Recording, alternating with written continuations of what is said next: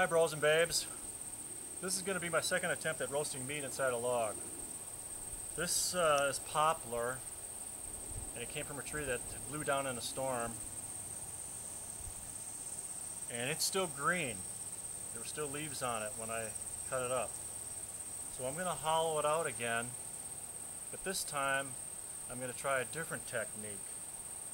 Stay tuned.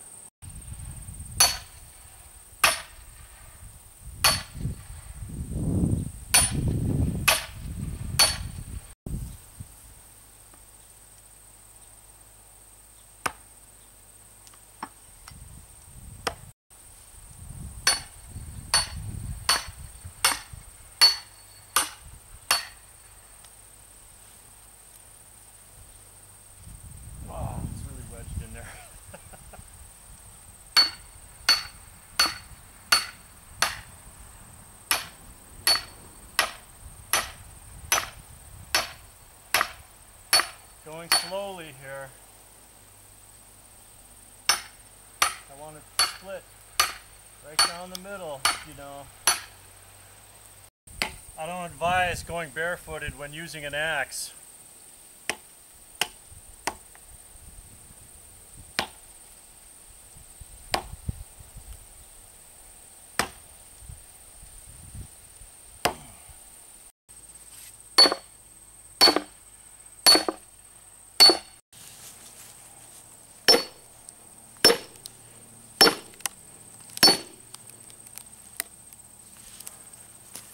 You can hear it splitting, can't you?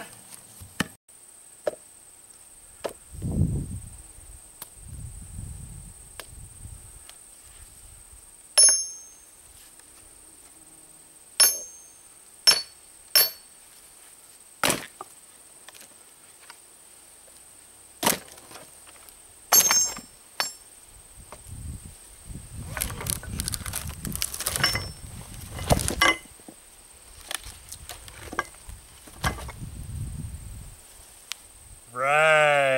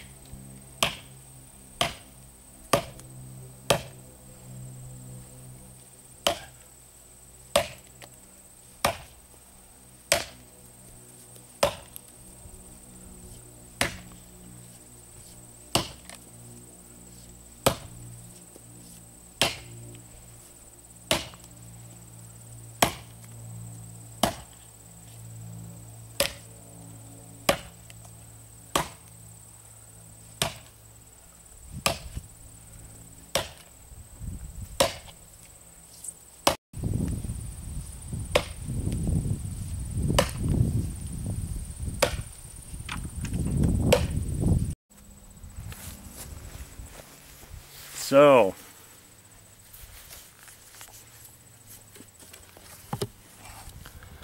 got the idea of how this is going to work.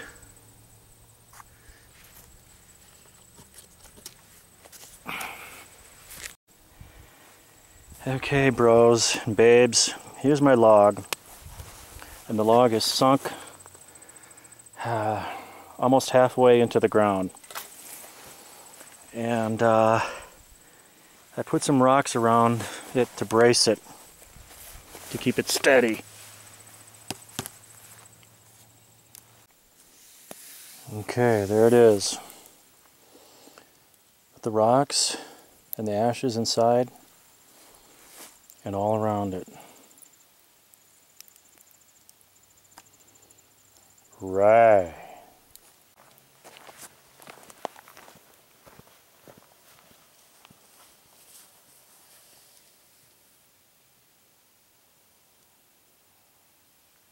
That's as hot as an oven, bro. I can't even hold my hand on it.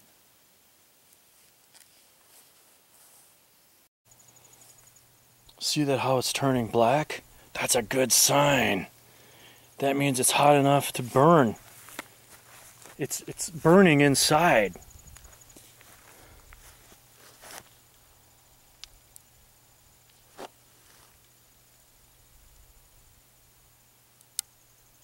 Wow, I can see the crack right there. I can feel a lot of heat coming out of there.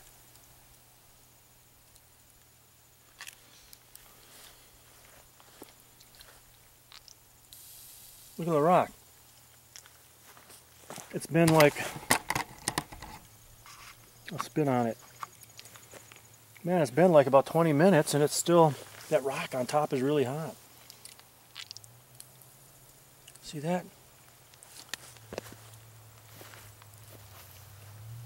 It's boiling.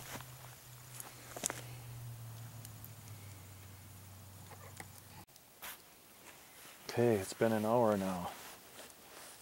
And it's still burning. The rock cooled off on top a little bit, but it seems like in the center there, it's still as hot as ever.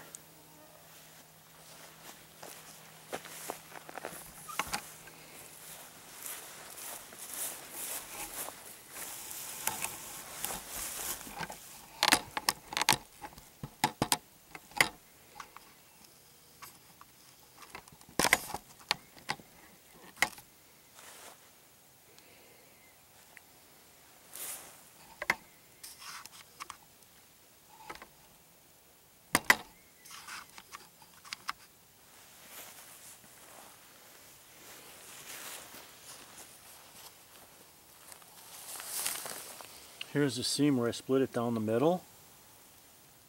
Wow, it's so hot. There's so much hot steam coming out of there. I can't even hold my hand there for a second.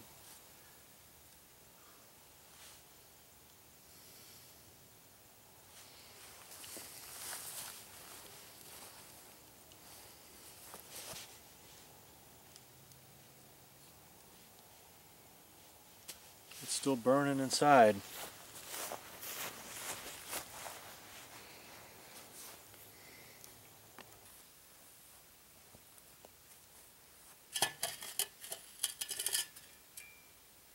Whoa.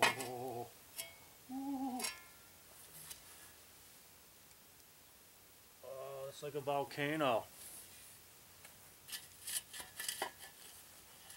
It's just as hot as ever.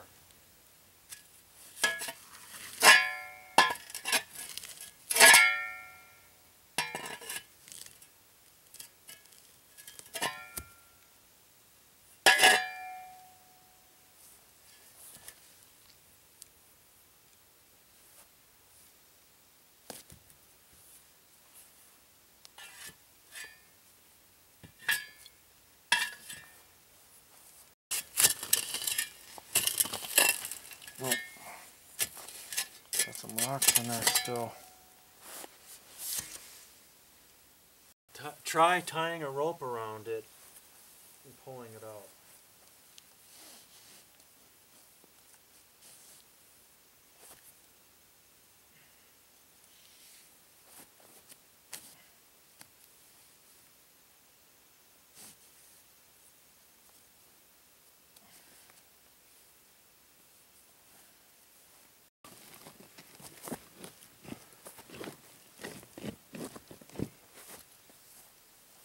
These rocks are all jammed up.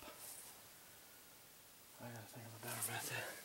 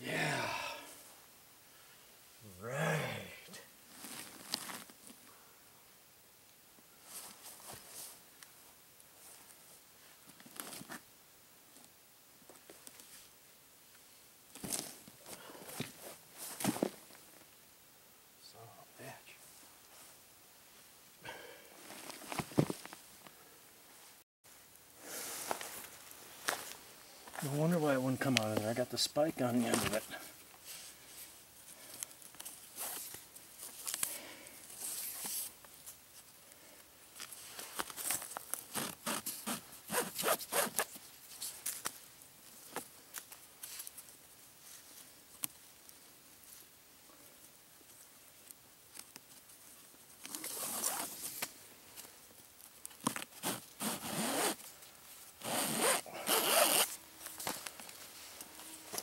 Okay, I'm gonna go get a light because you can't see good enough.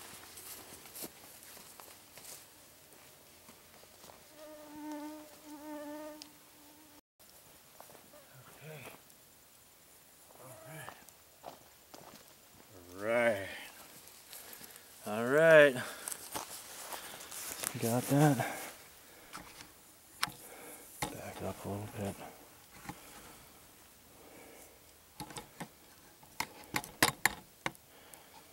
Let's open her up.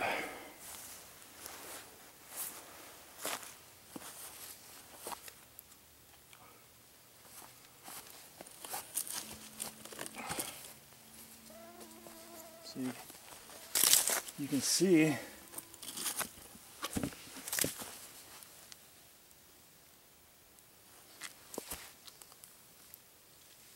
it's still really hot.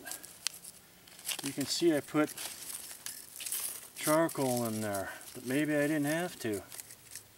Maybe I can just add rocks.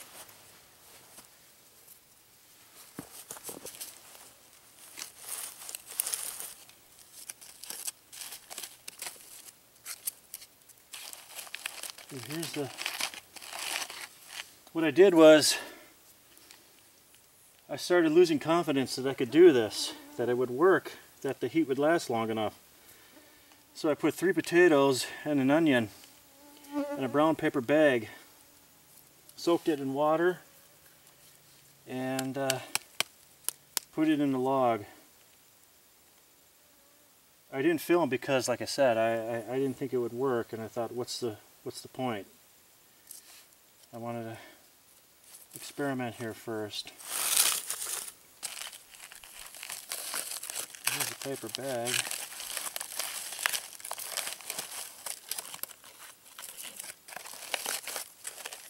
That I soaked in water.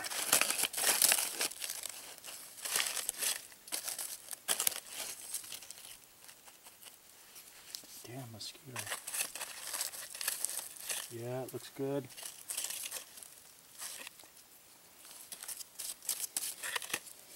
Okay. Look at this. That's really soft. Look at, I'm squeezing it with my hand. Wow. Look at how good it is. See that? If it can cook a potato,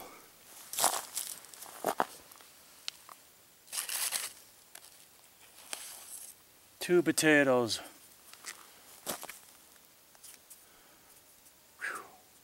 I mean, that's totally cooked thoroughly through. Third potato.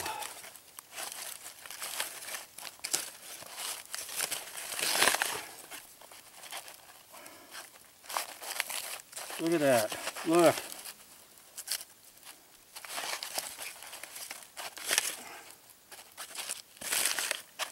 Look at that. Where's the onion?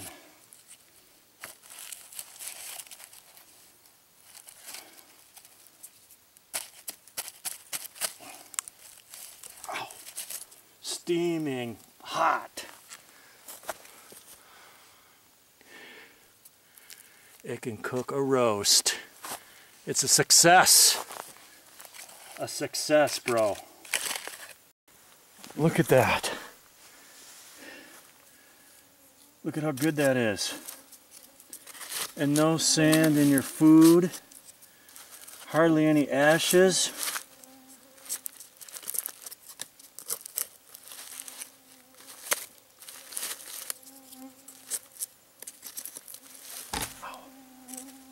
I mean, it's done. It's totally soft. if it can do that to a potato, big potatoes like that, again, you can cook a chicken in there, a roast in there, anything you want. Look at how beautiful that is.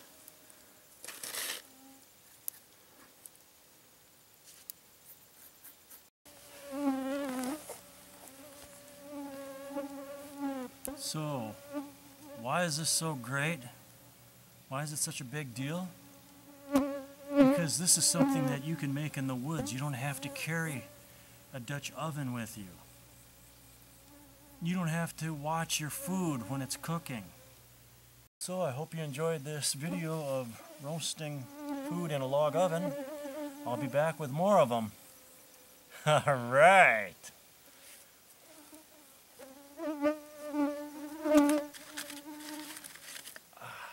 I'm going to eat those for lunch tomorrow.